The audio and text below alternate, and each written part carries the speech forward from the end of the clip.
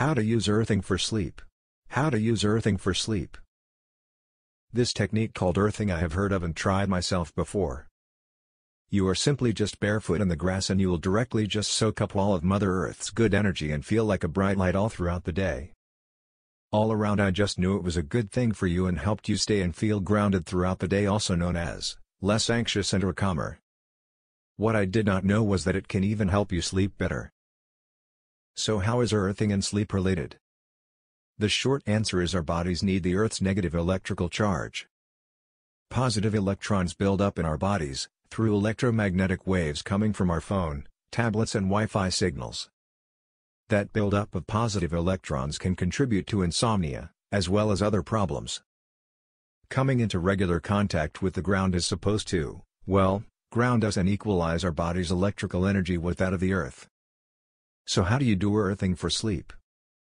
All you have to do is walk barefoot on the ground, sand/dirt/grass, etc., for 10 to 15 minutes a day. You'll absorb the Earth's negative charge through your bare feet. If you're not into that or live in a concrete jungle, you can buy an earthing mat for sleeping and put it under your fitted sheet. https://idreamofsleep.com/weirdallnaturalsleepremedies/ Apparently, you can purchase an earthing mat off Amazon.com, or just Google search the phrase and lots of options will appear. An earthing mat makes it easier and saves you time that you do not have, but would probably like to have, walking barefoot outside in the grass. Since you spend hours every night in bed anyways. An earthing mat allows you to stay completely grounded all night while you sleep.